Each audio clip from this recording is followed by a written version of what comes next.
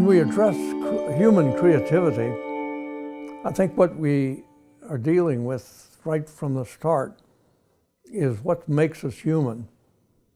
And there's been a great shortcoming in the humanities in explaining themselves in order to improve the creative powers of the humanities. And by that I mean most considerations of human behavior, its origin and its meaning within the humanities stops about the time of the origin of literacy, when we can deal with symbols and with the first written languages and understand them, or perhaps goes back 10,000 years to the beginnings of Neolithic civilization. But that's just an eye blink of time in the origin of the emotions and the setup of the human brain that's permitted our understanding the humanities and then ultimately science to the bottoms of their depths. And this then brings us to what I like to call an acronym PAPEN, P-A-P-E-N.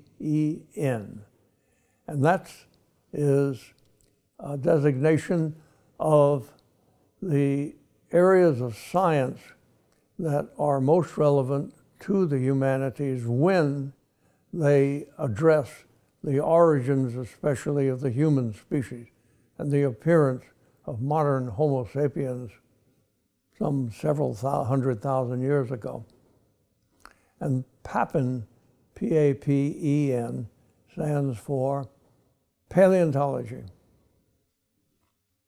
anthropology, psychology, evolutionary biology, and in neurobiology.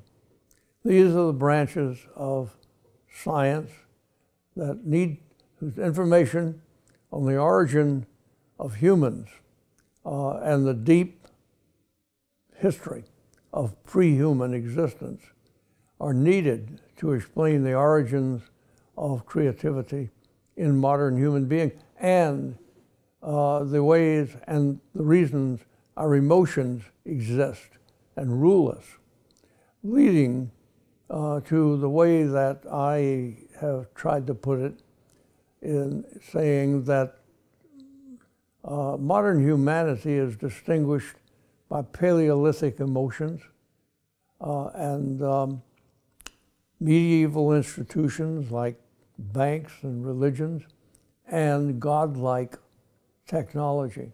We're a mixed up and in many ways archaic, still archaic species in transition. We are what I like to call a chimera of evolution. We walk around and exist in this fairly newly made civilization that we created, a compound of different traits, of different origins, and different degrees of forward evolution.